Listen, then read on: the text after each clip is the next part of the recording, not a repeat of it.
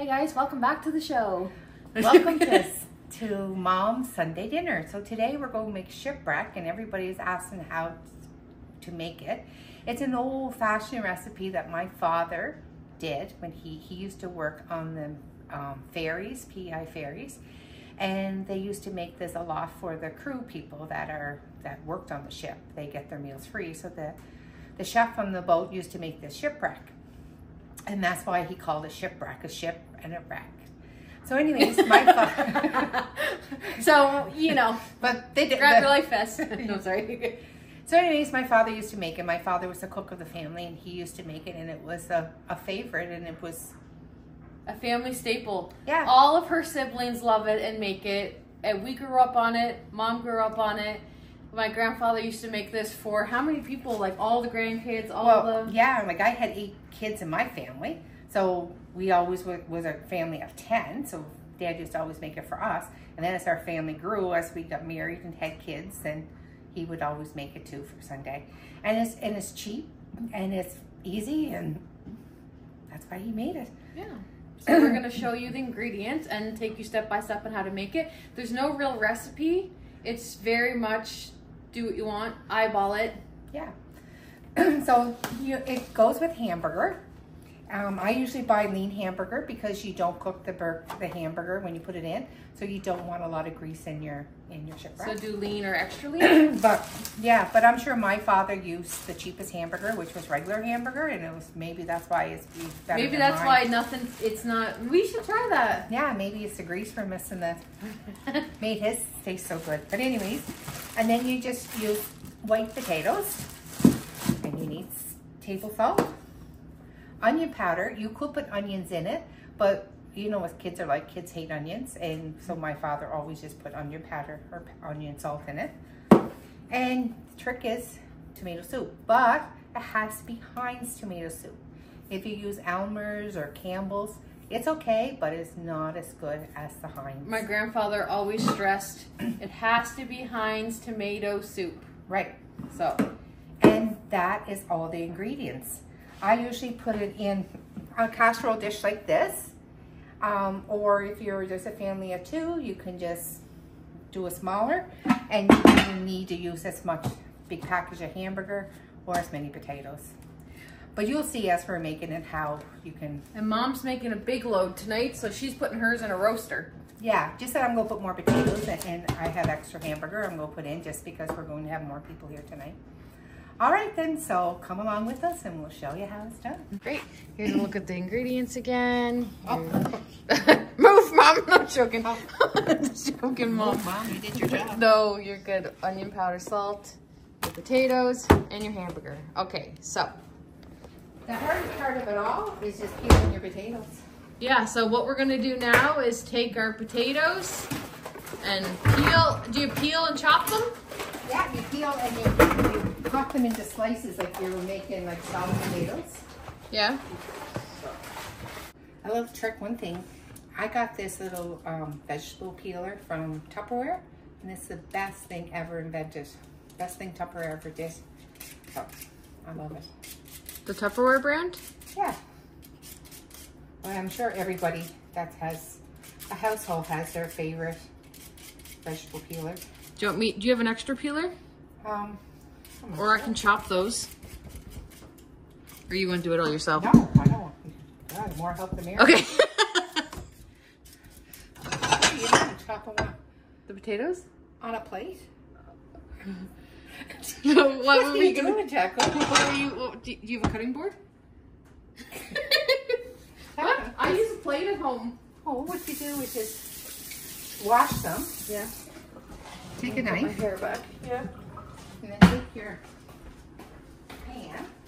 What? My goodness, Jacko, you're a rookie. Everybody's there is probably laughing at you. What? And you go like this here. Oh. Was that too dangerous for you? Mom, do you see my fingers?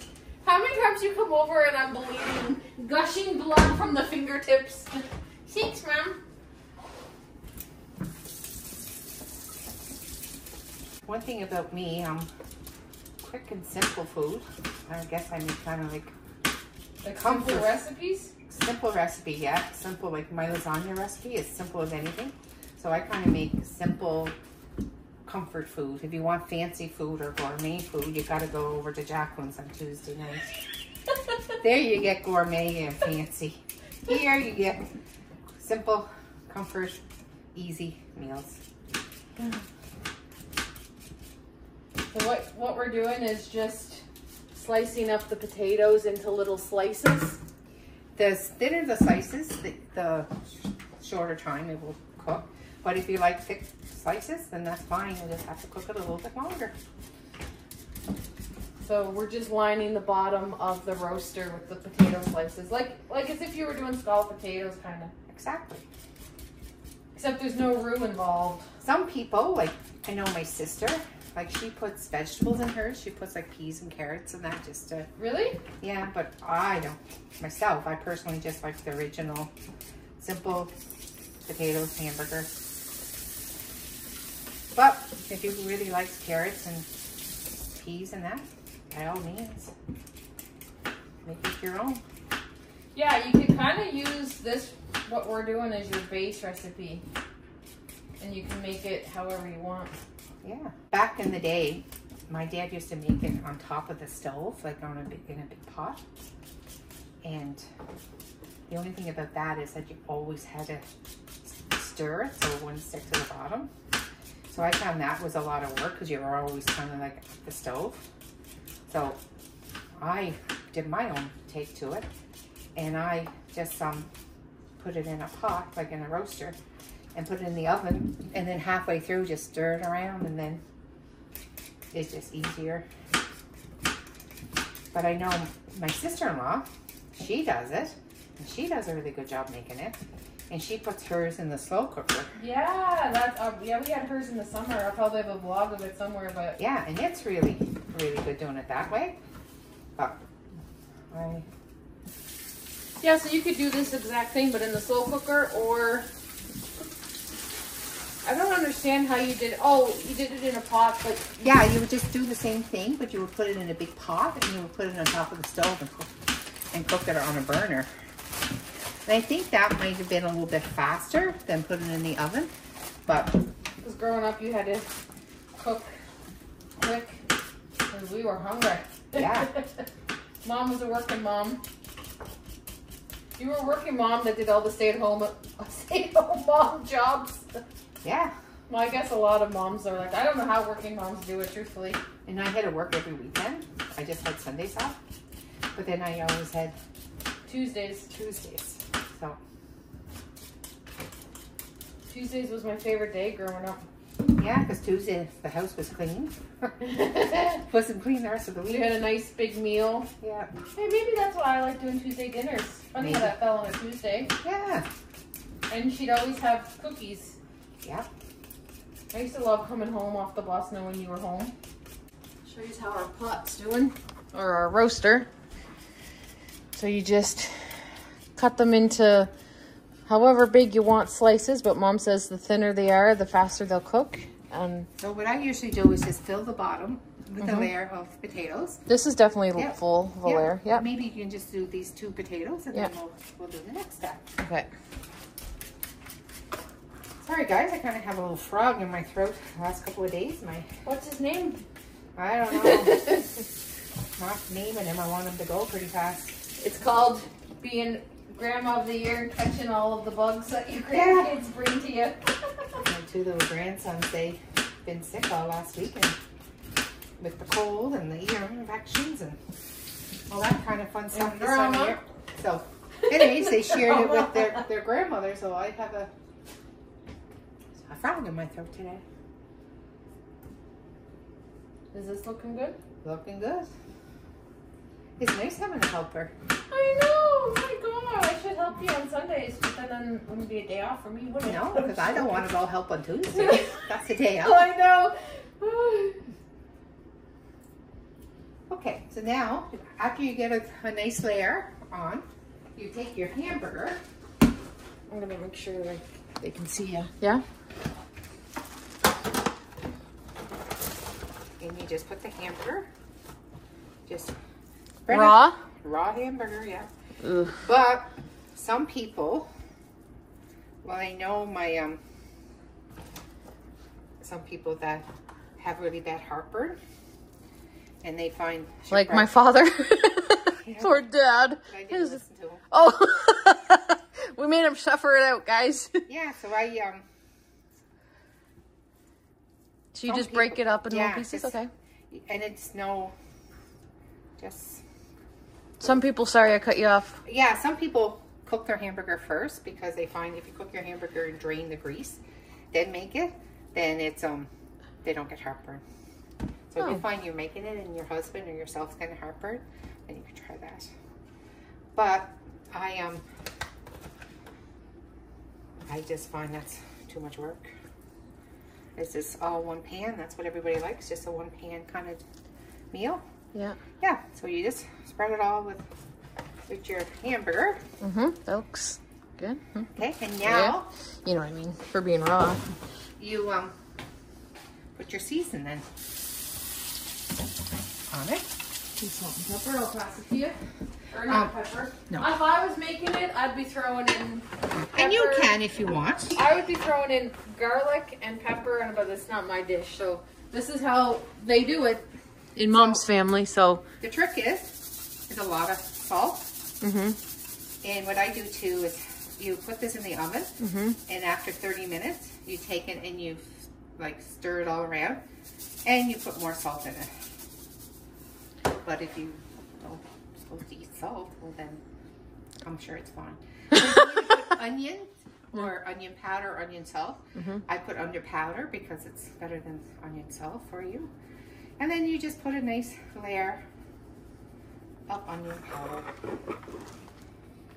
just to give it some flavor. There we go. Now we take your tomato soup. Your Heinz tomato soup. Heinz tomato Mom's soup. got her first sponsorship. 10 Heinz. ounces. Where's your thing? Oh, right here? Yep. Oh my gosh. I haven't seen one like that in forever. What do you have? Mine's just like a plastic looking one. But that's the one on. we used to have growing up. Well, you know what? I used to have all the other ones, like the fancy ones. Yeah. And they all break. Yeah. You can't go wrong. And then you just pour it over the top. And I'll get a spoon. Move her away.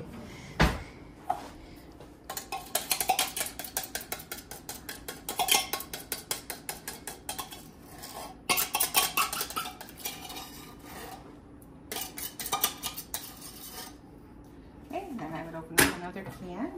And it's really good for leftovers. Yeah. Like when your father was here, Mm-hmm. this was his favorite meal. I and know. he always wanted me to make extra. Yeah. Because he loved leftovers. Yeah. But since our family's growing, on Sundays we really don't have very much leftovers. So People keep wanting to join our family, so we keep taking in new members. the more the merrier. All right, so then we're going to leave our last can to put over the top. Okay, so this now is 2 cans. 2 cans, yeah. And this is with a big batch, so... Yeah. So if you're just making, say, a normal casserole dish, then 2 cans would probably be lots. Yeah. Yeah. You basically just want to cover it. Right. Yeah. Okay. Yeah. So now what are you doing? So now we're going to Put more potatoes? Actually, my aunt, which is my mom's sister-in-law, so mom's brother's wife, brought this over when Dad passed, a big thing. She's like, anything I can do? And I think you said, can you feed us Shipwreck? It just seems to be such a comfort food. Yeah, and then have someone else make it, and just, I just remember that. We were like, can you bring, I think we're the only person we asked. Like, you know how people say, is there anything I can do for you? And we'd all be like, no, no, no. And then we're like, can you bring Shipwreck, please? Such a nice meal. And too, like my family likes it more potato than meat portions. myself, I like more meat than potatoes. So I would, if I was making this for myself, I wouldn't put as many potatoes in it because I like more meat. But you guys always like more potatoes, right? Yeah. Because whenever I make it and put potatoes, more potatoes, they always like, Mom, this is your best batch ever. I'm there, ugh, could use a little bit more hamburger. Sometimes you just use what you got in your freezer. But anyways, it's a quick, easy, delicious, hearty, comfortable meal in the wintertime.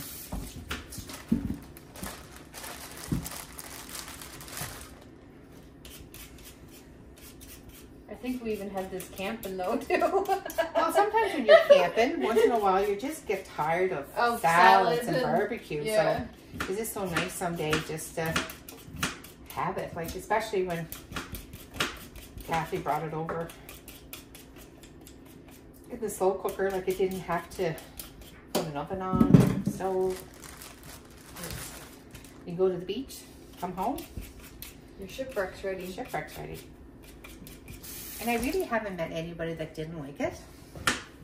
The only thing I ever seen people say, I can't eat it because it gives me heartburn.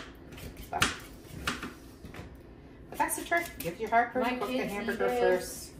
Florence's boyfriend loves it. Trevor likes it. I like it. Or some people put water in it, like they'll put a can of water in.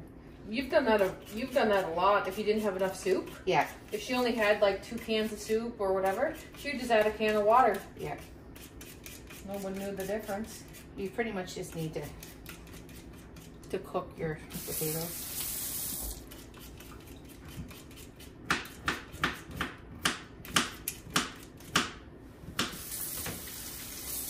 So have to let us know in the comments below if you've tried it. And was it a thumbs up or thumbs down? And let us know if you want more cooking videos like this from me and Mom together, or just Mom. No. Edit. Not just me, I'm shy on the camera. Edit myself out. Dad, remember Dad used to always want you to do this? Yeah.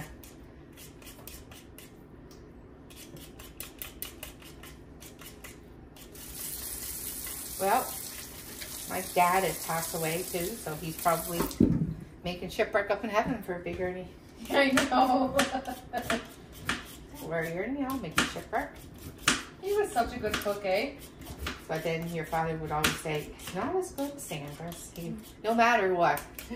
Even like Jacqueline, you makes homemade stew, and it is 10 times better than mine. And he would never say, even though mine was better than hers, he would never Even though he would ask Jacqueline to make it for him. It wasn't as good as mine. He never would ever say someone cooked better than my mom. No, because I think he knew better. Yeah, he was smart. He probably said, well, the only thing I can't cook is eggs, fried eggs. I can't cook pancakes, so there you go. Really? I can't flip them. Flop them? Flip them. Oh yeah, that's my problem with the eggs. Like everybody says, okay, your pan's too hot. You only put it on medium. You got to use the flipper. I think I bought every flipper that's been sold in Canada, and none of them flip my eggs. None of them will flip my eggs. My eggs fall, and then I like my yolk not broken. So that's out the window. But I can't even make scrambled eggs. I don't mean eggs don't have a love relationship, that's for sure. But I love eggs myself, and I love that somebody else makes them for me. The last time she tried to make eggs, there was a frying pan that got thrown. I know. I said, never in my whole life am I ever making eggs again. Okay, Mom. There, put the last bit of sauce on it? Yep. Or soup? So what I usually do is cover this.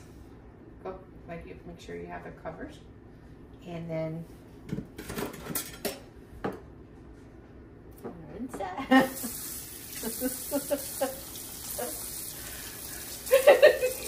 Do you know how to close it? What?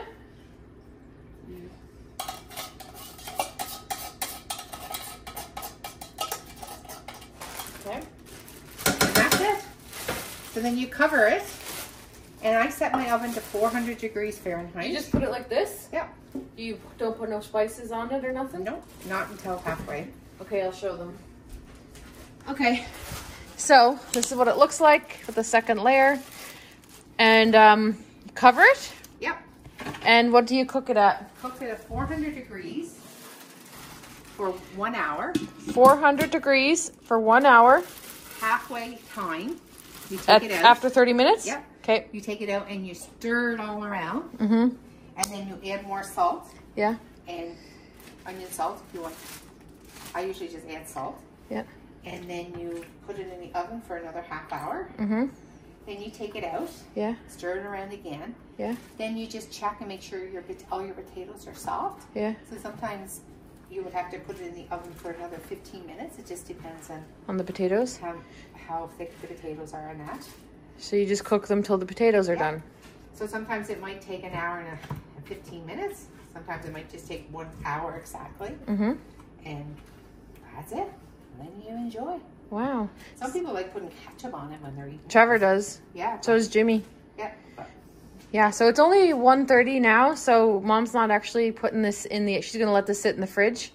So she's not putting it in the oven until closer to supper time, but that's the steps there, and I'll show it to you once it's done. I'll probably put it in the oven around 3:30 because then... what time we're eating at 5:30? Yeah. Yeah. So I'll probably put it in the oven between 3:30 and 4, just in case it might take an extra 15-20 minutes, because that is a big pot. Mm-hmm. So usually it just takes an hour. That's good. Okay, I'll show it to you once it's done, guys. And we're having it tonight with some homemade rolls and probably some pickles. Do you have pickles? I do. We usually have pickles.